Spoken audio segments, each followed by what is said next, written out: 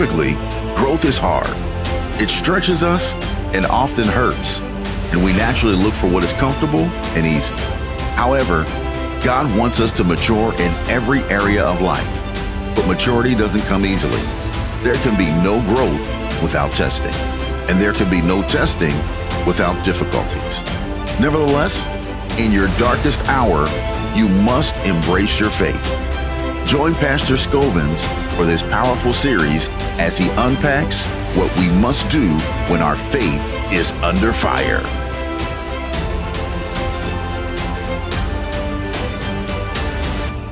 Now about that time, Herod the king stretched forth his hand to vex certain of the church, and he killed James, the brother of John, with the sword. Because he saw it pleased the Jews, he proceeded further to take Peter also. Then were the days of the unleavened bread. And when he had apprehended him, he put him in prison and delivered him to 4 quaternions of soldiers to keep him, intending after Easter to bring him forth to the people. Peter therefore was stuck in prison, but prayer was made without ceasing of the church unto God for him. When Herod would have brought him forth, the same night Peter was sleeping between 2 soldiers, bound with 2 chains, and the keepers before the door kept the prison. And behold, the angel of the Lord came upon him, and a light shined in the prison. And he smote Peter on the side and raised him up. Arise up quickly, and his chains fell off of his hands. Forgive me just about 15 minutes to talk to you tonight. And I want you to do this. I want you to look at somebody and say what to do when somebody you know is stuck.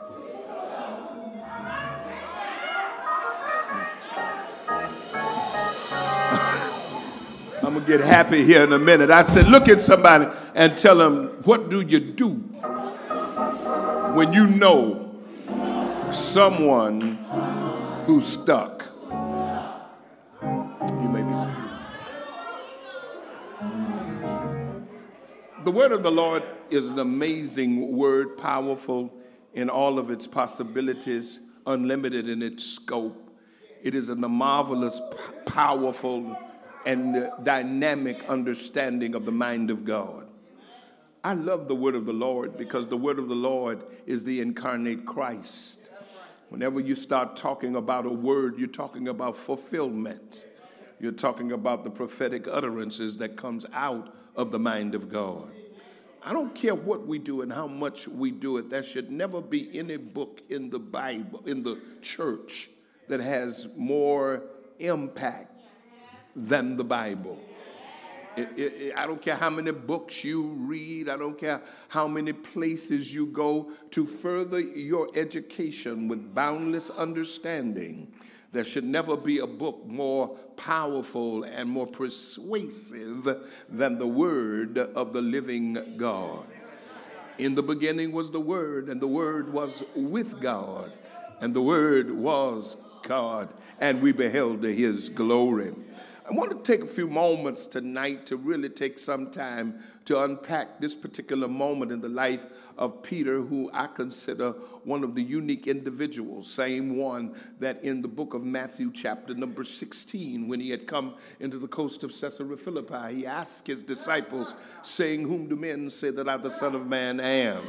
They said, some said that thou art Elias, Jeremiah, or one of the prophets. But he saith unto them, but whom say ye that I am? Peter, the son of Simon Bar-Jonah, answered and said, thou art the Christ, the Hagios Christos, the anointed one, the Son of the living God. He said, flesh and blood hath not revealed it to you. Some things you ought not get from the university. Some stuff you ought not get from your next door neighbor. Some things I better leave it alone because I'm a ghost child. I believe some stuff ought to come to you from the revealed will of God. So I want you to look at somebody and tell them, I got it from God. When you get it from God, you won't have to worry about what nobody else says. When you get it from God, you won't have to worry about how people think about you. Because whenever the Lord gives you an authentic word, I wish I had somebody here tonight. It's a word that you can count on for eternity. So it's important tonight that as we understand that we use this moment in biblical history. Peter, the one who I call loquacious and sometimes not the most strong and viral, the one who actually said blankety blank, I don't know the man. Same one that cut the centurion's ear off at a crucial moment when they came to arrest Jesus. And Jesus said to him, man shall not live by the sword, because if you do, you're going to die by the sword. Y'all don't have to help. This is the same one, loquacious, talkative Peter. But Peter's abilities, he wasn't too arrogant, but he was aggressive in his faith, aggressive in the challenge that he faced. And there were moments in his life that he was not going to allow anybody to back him down. He was not going to let anybody frustrate him and tell him that what he believed was not the truth. He was not going to do that. He was not a cultivated academician. He was not a seminarian. He was just a fisherman who believed that all things work together for good to them that love God. He was a consummate and powerful individual. So now we might as well figure it out whenever there is an anointing on your life. Now, I may not get further than this because I'm getting happy now. But whenever there is an anointing on your life, look for difficulty.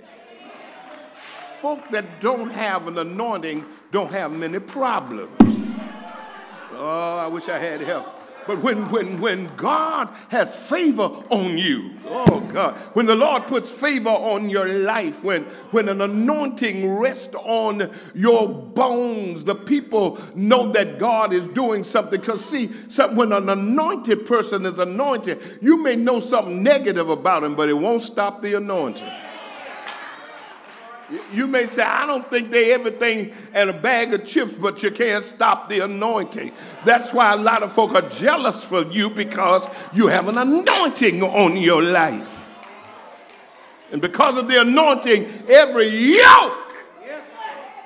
I wish I had time to look at the power of the anointing, because I wish the church would get anointed again. Oh, we are consummate when it comes to understanding, pomp and circumstance and flowery and fluff and all of that's good. But the devil doesn't care nothing about your fluff. He doesn't care about any of that. He wants to know, do you have enough power to arrest his progression in your life? And you might as well get it right. You might as well understand that when you're anointed, you're going to come under attack. When God has favored you, look for it, look at it, because there's going to be a problem, and you might as well get used to it, because the devil got to stop you because God started you. And if he can do whatever he has to, and you wonder, what did I do to them? He'll make folk you dislike you. He'll cause folk to walk around you and not speak and try to put you in a depressed situation. And you're wondering why things are happening to me like this. It's not because you've done anything to anybody. It's simply that you have an anointing. I feel like screaming. It's your anointing that they're jealous of. They don't care nothing about you. They didn't care about Samson's laying with Delilah. They wanted his. That's what they were after. They sent her to get his anointing. I better leave that alone. Because what I'm trying to tell y'all, the devil will send somebody.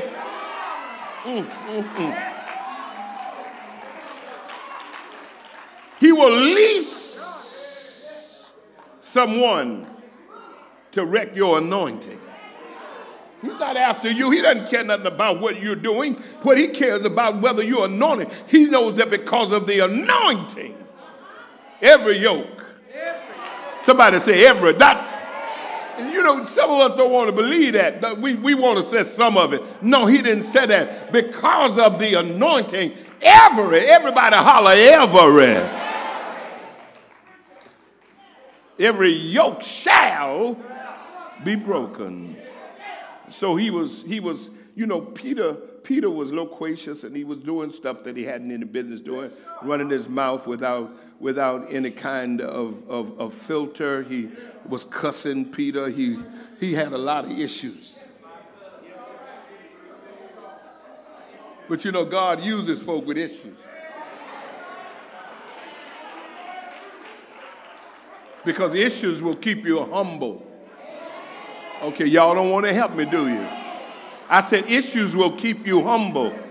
That's why a lot of folk don't understand why he used them with all of their hang-ups, with all of their issues. God is still using them because God uses folk with issues. Do I have a witness up in the house? You wonder sometimes why God used you. Because when you look at you in the mirror, you would say to yourself, I wouldn't use me. You look at yourself and say, I wouldn't use me, but God uses people who have issues. Thank be to God that issues-based users. Oh, I'm a user. I'm used by God. God uses me, and I use the Spirit in order to break the hold of the enemy. Let's look at the problem now, because the enemy is going to always pick out the anointed to pick on. And Peter, I got to get into the text. Peter was arrested on trumped up charges. That word mean anything to y'all? Unreal, untrue charges. That word is synonymous with somebody I know. Trumped up charges, unreal.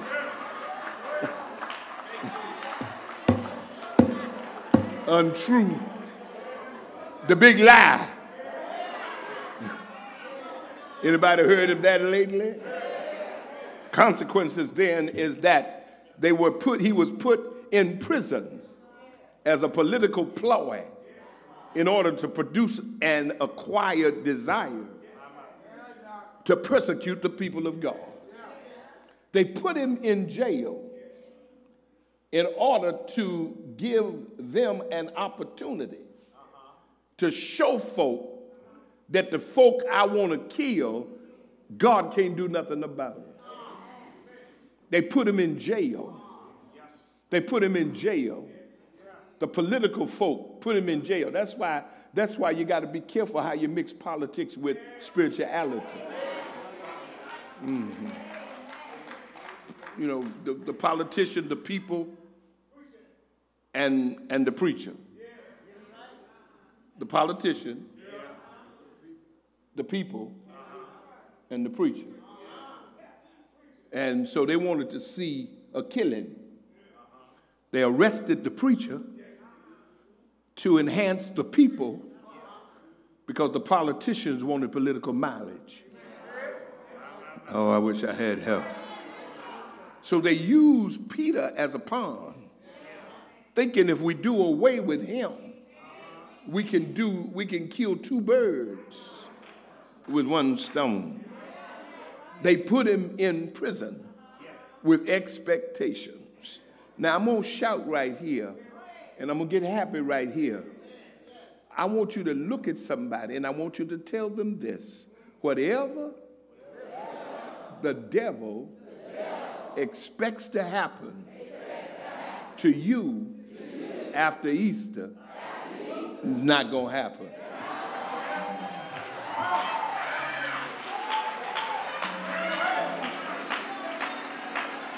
Whatever! Oh, I'm going to get happy right here because the devil got some plans for you after Easter, but God just told me to tell you that the devil's plans has been canceled. I need about 10 folk to jump up and holler, thank God for the cancellation.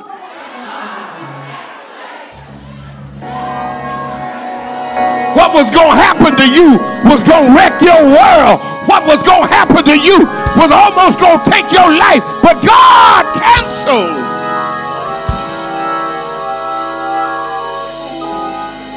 God canceled the devil's plan. Whatever he had planned for you is no longer going to work. I wish I had a witness. That's enough right there to shout on. That's enough right there to give God some glory on. Because the devil wants you dead, but he can't kill who God wants alive. Lift your hands and say, I'm going to live and not die. I don't know who I'm talking to, but I need somebody to holler, I shall not die.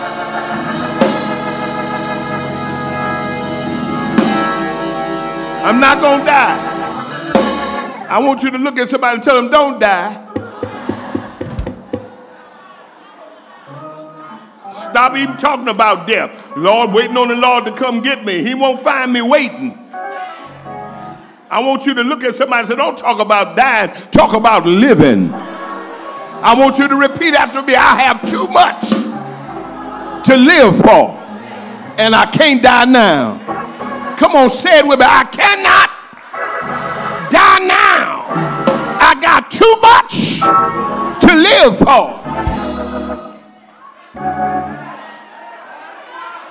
I'm going to break something tonight. I'm going to break some depression and some oppression and some possession, because the enemy wants you to live a life where you're crying about yourself. But I came to tell you, put it away. Wipe them tears from your eyes. You're a child of victory and not a child of defeat.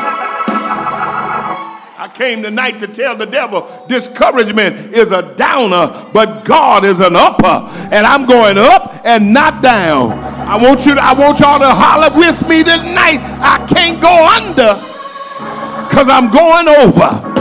I'm going over this Jordan. I'm going over this mountain. I'm going over this problem. How many believe God gonna let you get over it? I'm getting ready. I'm getting ready to go, but somebody about to get over it. You've been crying too long about the same thing anyway. It's time for you to get over it. I dare you to high five somebody and tell them I'm over it now. As of the night, I'm not crying anymore about it. I'm not arguing. I'm over. Oh, glory.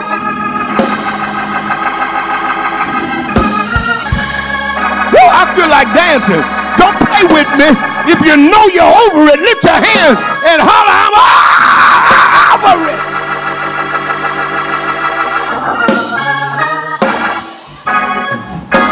You can't even have a good relationship because you're still dealing with the last one you had.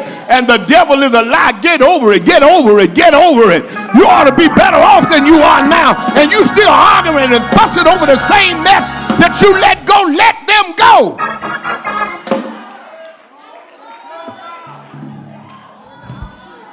I don't know who I'm talking to, but I need to talk to somebody who's over it. You want to live under it, but I'm going to live over it. Let it go, let it go, let it go. You stuck with the same thing.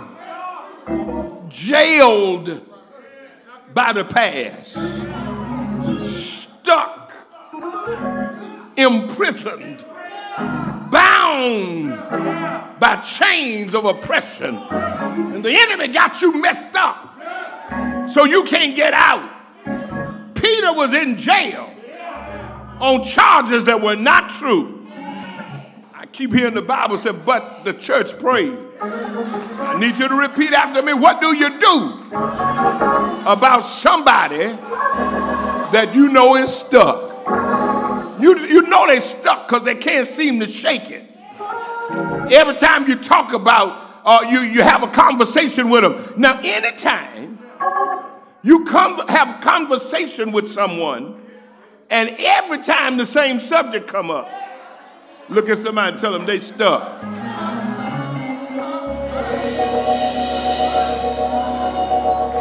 I'm getting ready to dance by myself. You could be talking about rain, and they get back to the same subject. So much so that you almost say, I hate to even go around them. Oh, but I'm about to unstick you tonight. Come on. I want somebody to holler. I'm just talking tonight. I'm not trying to formally do anything. I'm just following the Spirit tonight. My stuck days are over. I've been stuck long enough. Come on here. I've been in this long enough. I've been crying over this long enough. My stuck days. See, some people want you to sit outside the gates. But why sit we here and die? I need somebody to say, I'm getting ready to get up. Peter was kept in jail between 12 people to guard one man. They thought they had him.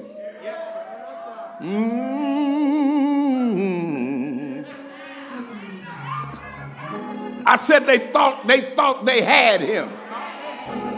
We got enough people to guard him. We got enough prison to hold him. And he's not going anywhere, but the devil is a lie. My stuck days are about to be over because something was happening. And it started in Galilee last night. Okay, all right, y'all don't want to help me. It started in Galilee last night. Peter was stuck in prison. But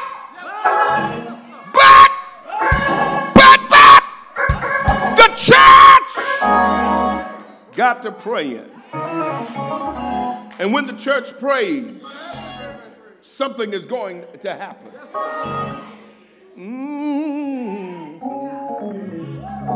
I feel the Holy Ghost now. Somebody ought to lift your hand and say, when the church prays, demons are going to come out. I know folk don't talk about demons anymore. But if you don't believe that the devil exists now, something wrong with you. There's a devil out there that's after your child. There's a devil out there that's got your child stuck in something that they can't get out of. And the Lord said, come by tonight to tell you how to unstick the stuck person in your life. The Bible said about the time that they found out that Peter was in jail, the church got to praying. And a praying church is a powerful church. I need y'all to stay with me for a minute. Come on and repeat after me. If you pray, you can stay. If you fast, you can last. If you take it, you can make it. Y'all didn't help myself. If you pray, you can stay. If you fast, you can last. If you take it, you can make it. Can I get a witness here that the devil may have had you bound, but your stuck days are about to be over? The problem that you thought you'd never get out of, I came to let you know tonight that the church prayed. They wasn't gossiping, they were praying. They wasn't talking about folk, they were praying.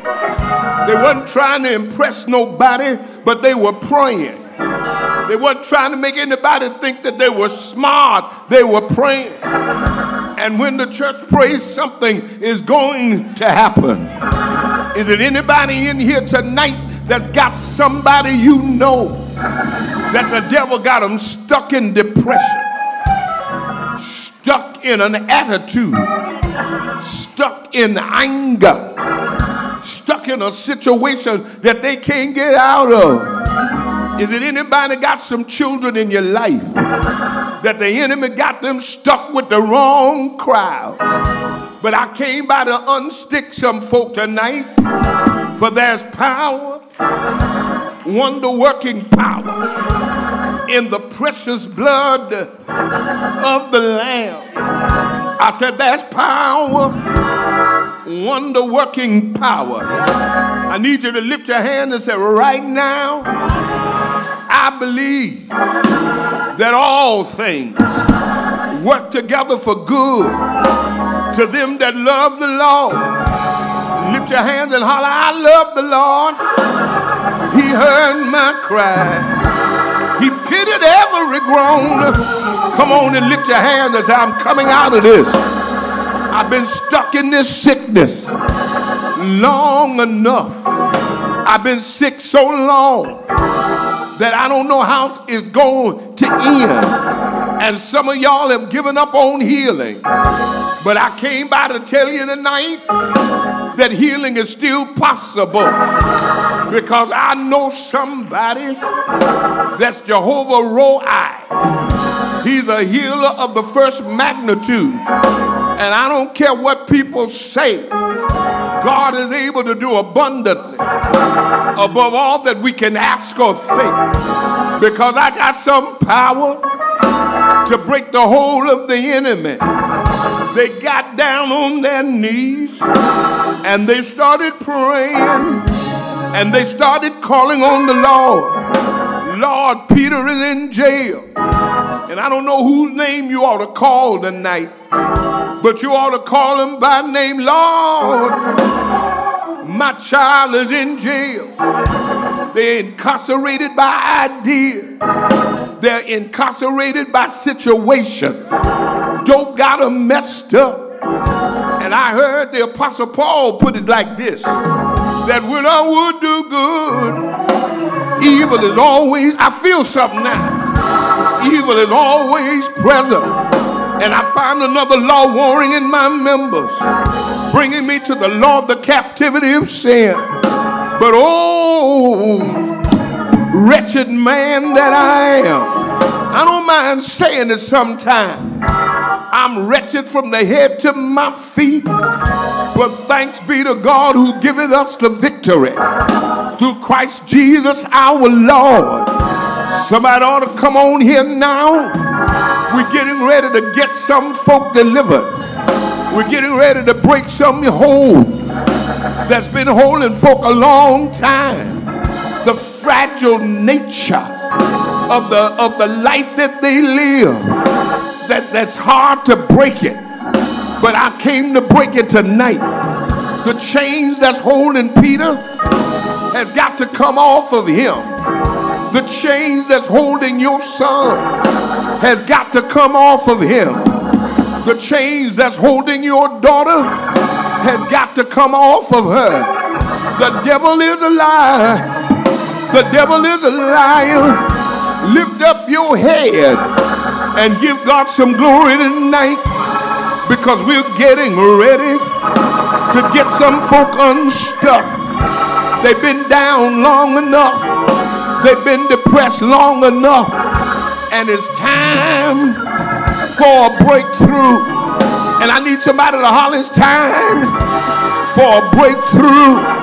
I command the devil to take his hand off of your mind, causing you to be frustrated. I command the enemy to take his hand off of your head, keeping you down and depressed. But right now, in the name of Jesus, I command you to be unstuck. I command your way to be clear. I command every devil to leave you alone. I command the enemy to get out of your house. I'm tired. Oh, I'm tired of going through the same thing. But it stops tonight. It stops tonight. I want you to high five somebody and tell them it stops tonight. I've gone far enough. I've had enough now. No more pain. No more down. Hey, no more situation. But I'm coming out with my hands up.